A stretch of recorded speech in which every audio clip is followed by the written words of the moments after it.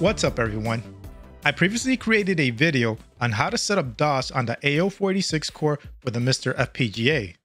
And to follow that up, I'm going to show you how to set up Windows 3.1 in AO486. So to begin, let's talk about a few requirements. I suggest you create a brand new virtual hard disk dedicated for Windows 3.1, instead of using a current VHD you're already using for games. To find out how to create a VHD, check out my video showing you how. I provided a link in the description. When you're done creating the VHD, copy it to the AO486 folder on the MiSTer's SD card. You also need some floppy disk images containing drivers. I provided links in the description to these floppy images. There will be an image for video drivers, an image for the Sound Blaster 16 audio driver, and an image for CD-ROM drivers. Download these and copy them to the AO486 folder on your MiSTer's SD card. I have a subfolder in there called floppy where I store all my floppy images. Finally, you'll need installation disk images for both DOS 6.22 and Windows 3.1. These programs are copyrighted, so I can't provide links for these, but you can easily find them doing a Google search. I'm sure there's an archive out there that will have them. Once you've obtained these images, then also copy them to the AO486 folder. Okay, so let's begin the installation. Like I mentioned before, I recommend using a VHD dedicated for Windows 3.1 and not use DOS applications. The first thing we are going to do is install DOS on the VHD we created earlier. Boot up the AO486 core on the MiSTer and bring up its menu.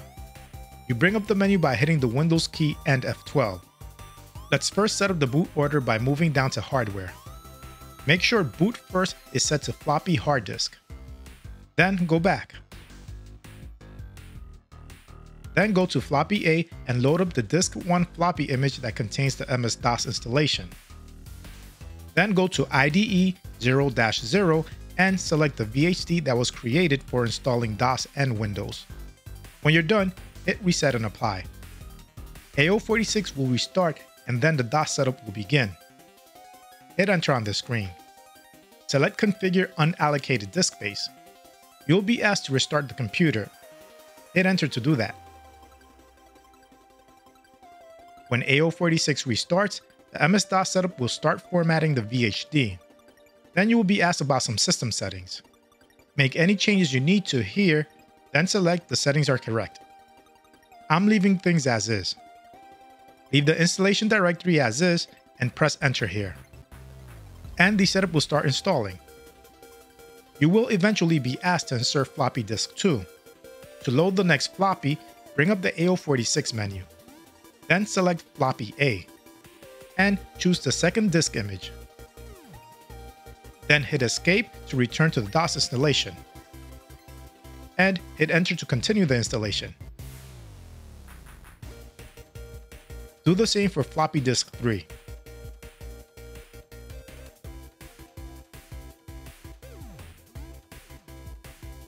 When the installation reaches the end, we need to unmount the floppy so that the DOS setup doesn't come up again. To unmount, bring up the AO486 menu, then select floppy A. Now hit backspace to unmount. Hit escape, then hit enter to restart AO486. You will be taken to a DOS prompt. It's now time to install Windows. So let's load up the floppy disk 1 image that contains the Windows installation. Then hit escape on the AO486 menu. Type A: to get to the floppy drive. And type setup to begin the Windows installation. Hit enter on the first screen. Then select Express Setup by hitting enter. The Windows setup will start copying files to help it with the installation process. You will eventually be asked to insert disk 2. Do it the same way we did with DOS. Open the AO486 menu and select floppy A. Then go to where you have your Windows 3.1 disk saved and choose disk 2. And hit escape to exit the AO486 menu. Then hit enter to continue the setup. When the copying of files is done, you will be taken to the next step of the Windows setup. Enter a name and company here, then click on continue. Confirm by hitting continue again. and you will be asked for disk 3. Repeat the process of loading a disk image, and then click Continue. Also, load the floppy images for the rest of the disks when asked for them.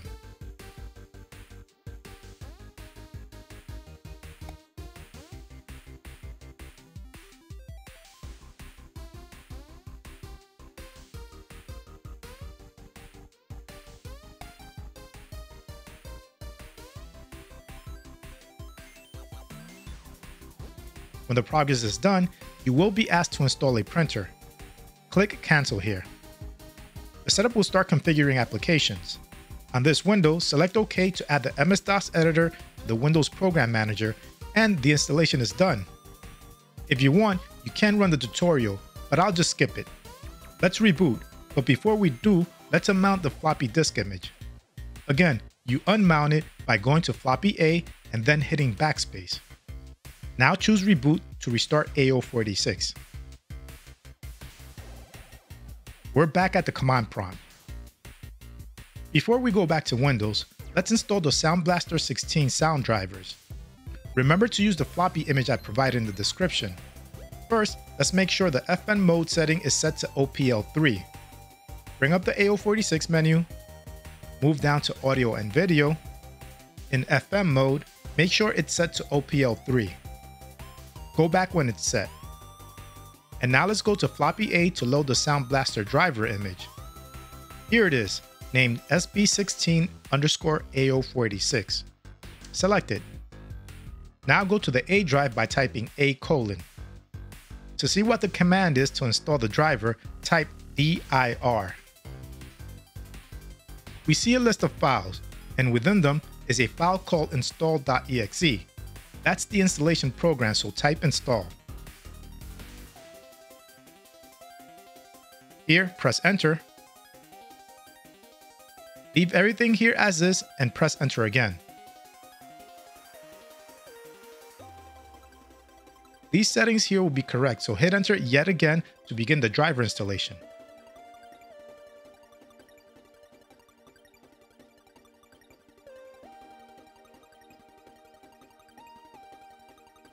After the install is done, you will see the changes that the setup will do to the autoexec.bat and the config.sys files. Hit enter to continue and apply those changes.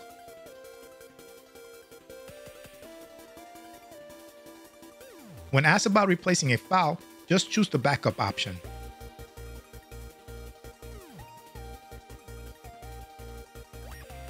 The sound driver installation is done. Now unmount the floppy image. Remember, just hit backspace when you select floppy A on the AO486 menu. Hit F10 on the setup after unmounting the floppy image. This will reboot AO486. We're back at the DOS prompt. To load Windows, just type Win. Windows will load and you will hear its startup sound. You will also be told that an audio program group was created. This was done by the Sound Blaster installation disk we ran. Let's now test the audio further by playing an audio file and then a MIDI file.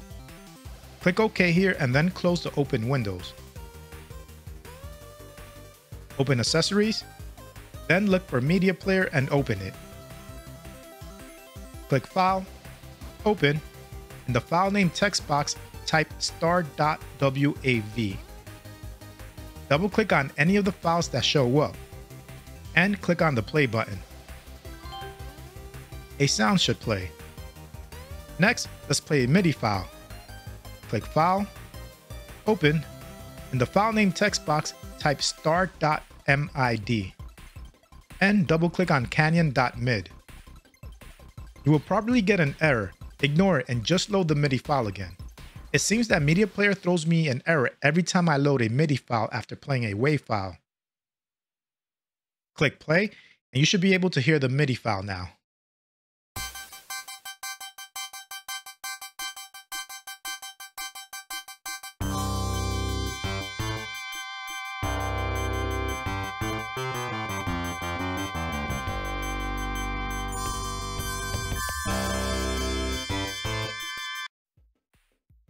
Okay, so now that the sound drivers are installed and working, we now have to install the video drivers.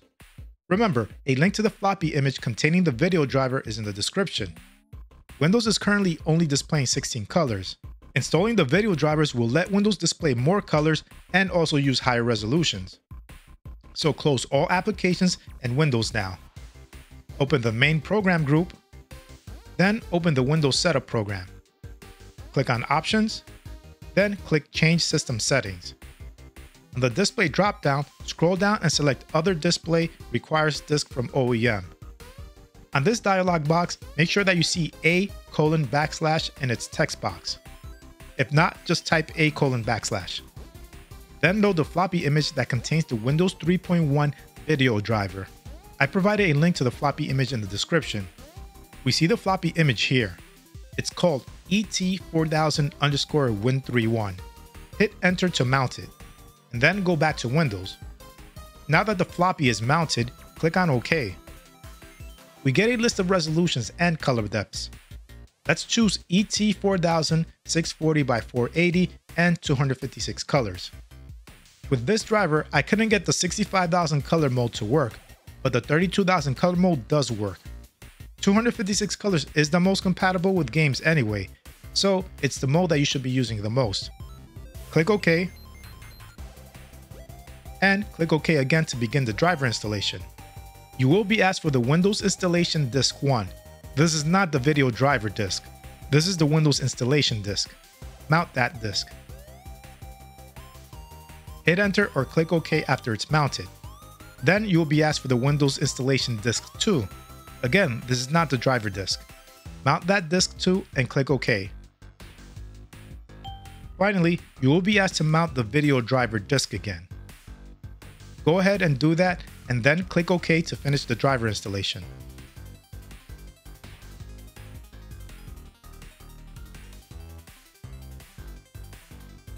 Click on Restart Windows to apply the driver.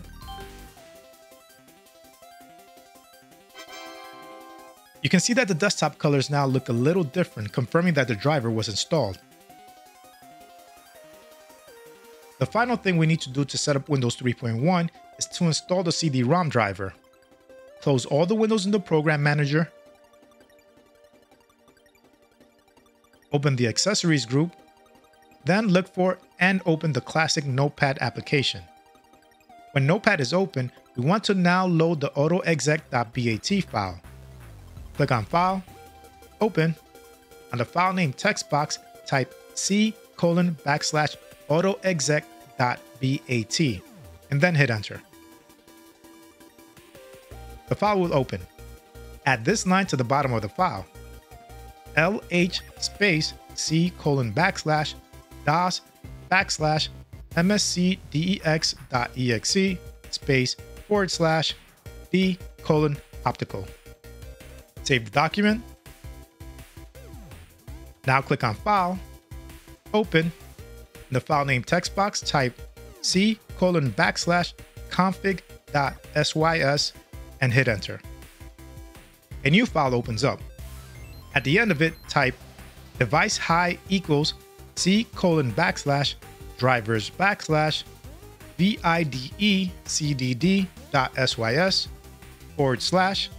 /D:\optical.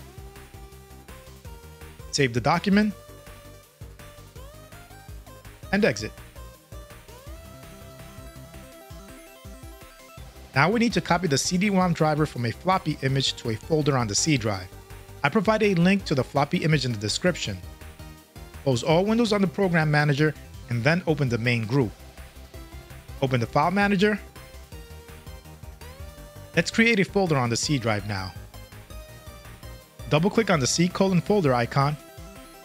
Then click on File, Create Directory, name the folder Drivers. And we can now see the new folder. Let's bring up a new File Manager window by clicking on the Window menu. Then click New Window. Next, let's mount the CD-ROM image obtained for the video description. We see it here called CDROM.img. Hit Enter to mount it, and then go back to Windows. After it's mounted, click on the A drive icon on the new window we opened. We can see the driver file. Drag it to the drivers folder on the other window. Confirm by clicking on yes, and we're done installing the driver. We just need to reboot AO486 to apply the driver. Close the file manager, then exit Windows, unmount the CD-ROM floppy image, then reboot AO486 by hitting reset and apply. DOS will reboot, and now we will see some messages relating to the CD-ROM drive. Load Windows by typing win,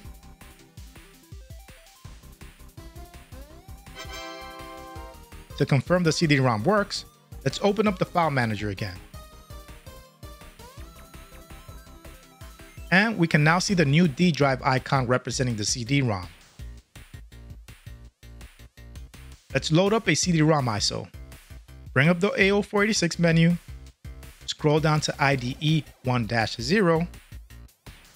Now just navigate to where you have an ISO saved and selected.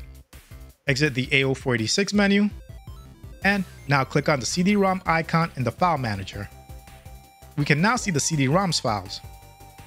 We are done setting up Windows, but there is one more thing you might want to configure. If you want to avoid typing win every time you load up AO486 to run Windows, and instead have Windows automatically load, then let me show you how to do that. Close the file manager, and then open Notepad again. It's in the accessories group. Load the autoexec.bat file like we did before. On the last line, type win. Save the document, and then exit.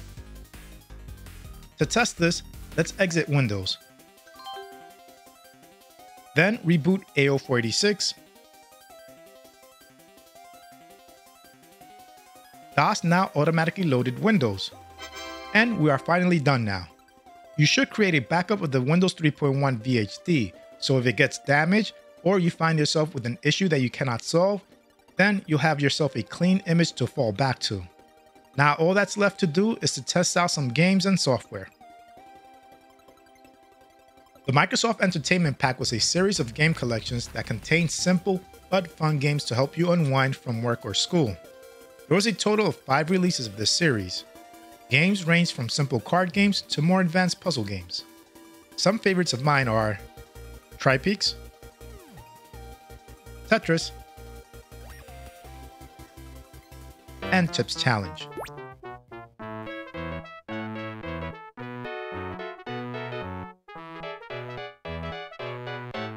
But there are many more good ones to enjoy. I really wish Microsoft had continued to port these to later versions of Windows, or even continue the series with new games. Microsoft also had released a game collection for Windows 3.1 with classic arcade games. It was called Microsoft Arcade, and it contained arcade ports of Atari games. These ports were pretty good. They look and sound just like their arcade counterparts. Now to test a game with some multimedia features. Myst is a graphical adventure game that became the best-selling PC game for its time. It was the game to get if you had a multimedia PC. And I also tested Compton's Interactive Encyclopedia to further test the multimedia capabilities of Windows 3.1 in AO486. From a series of more than 4,000 photos taken by the Voyager space probes, So that's how you install Windows 3.1 in AO486. Let me know about your experience.